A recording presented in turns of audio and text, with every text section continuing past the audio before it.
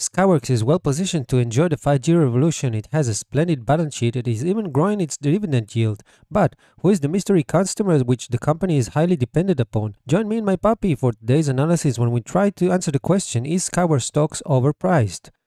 Disclaimer, as always, this is not a financial advice and you should not listen to YouTubers when making your own decisions. We're going to go over the 5G opportunity, the mystery customer, check the balance sheet, evaluate the company, look at the charts and come to conclusions. If we check the 5G scenario, we're going to see there's going to be a huge increase in infrastructure, and beside the usual use cases like people talking to the phone or using mobile applications, there's going to be a higher rate of people working from home, connected car, autonomous driving, Internet of Things, and many more connected devices. How can these benefit Skyworks? Well, Skyworks are special in analog devices. They're making RF filters, amplifiers, antennas, and RF front ends, like their leading product, which is Sky 5, which is an RF front end which includes everything you need for transmission, from mixers to antenna to demodulators, and it even has its own GPS chip included in this RF front end. If we check where Skyworks products are needed, we can see, of course, they're needed in the mobile industry, in phones, computers and laptops, also in the Internet of Things segment like smart medicine, smartwatches, connected traffic lights, connected traffic networks, and so on, in the automotive industry for connected cars and autonomous driving, and of course in many emerging areas like smart agriculture, smart logistic lines, and many more. Their customers list shows the same picture with many big names in the communication area like Cisco, Nokia, Vivo, Xiaomi, Oppo and LG,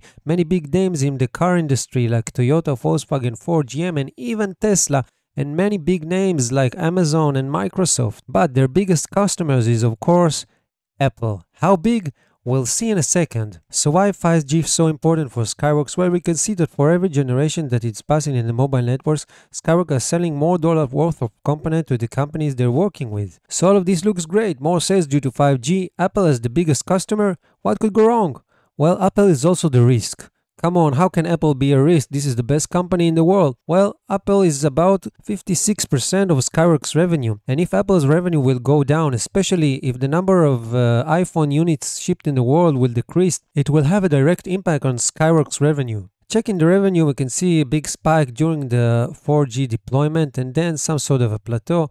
Same things go with cash flows. And to summarize the business, 5G is a huge opportunity for Skyworks to grow their business and their revenue, but they need to diversify their customer base because Apple is about 56% of revenue and this is too risky. So Skyworks business looks great. Let's check the balance sheet. Looking at the short-term assets, we can see they have more than $1 billion in cash, receivables of about $700 million, and the total is $1,710 million.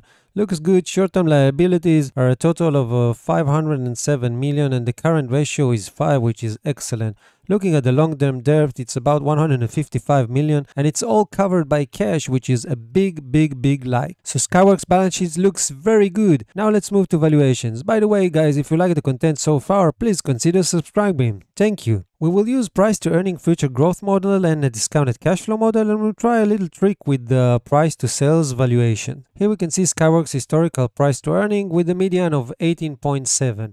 We can see the history of earning per share. We can see here the 4G spike, and then we enter the plateau and reduced margins, and we're expecting to see the 5G spike in the upcoming 2 years.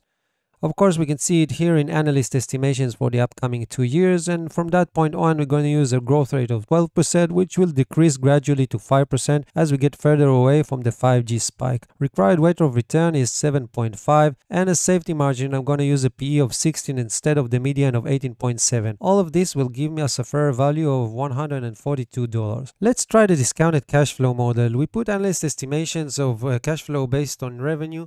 For that, I used the median free cash flow to revenue of 0.22 based on the historical data of Skyworks. We can see the huge spike when moving to 5G, and later down the road, 4 years from today, margins starting to reduce. We take everything and imply it into the model, and we require a rate of return of 7.5%, a perpetual growth rate for cash flows 2.5, divide everything by number of shares outstanding, come up with a value of almost $138. Well, we have some difference between the two models, so let's try a third method to help us to decide.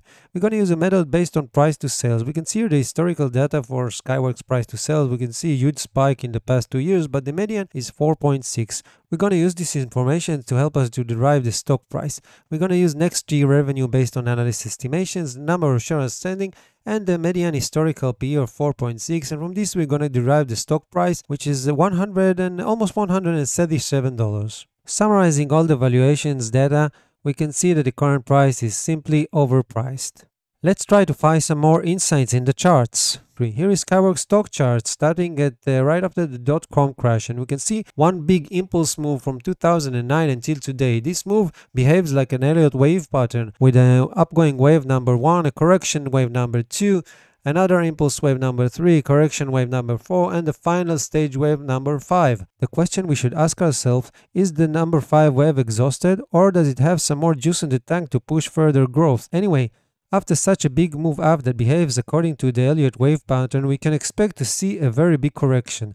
Let's look at the shorter time frame. Checking the shorter time frame, we can see an area of resistance right here around the 195 price level, and we can see a possible area of support right around here, I would say 100 to 55, perhaps even higher to 165. Why are these levels so important? Because if the price breaks about the 195 level, we can assume there is some juice left in the fifth wave tank and prices will go higher. But if it breaks below this area of 155 to 165, we can expect a correction for the huge move that started at March 2020 and lasted until today. How big of a correction? Well, if we run a simple Fibonacci retracement tool, we can see the numbers over here, and any number between 147 to 117 will be a winner in that case.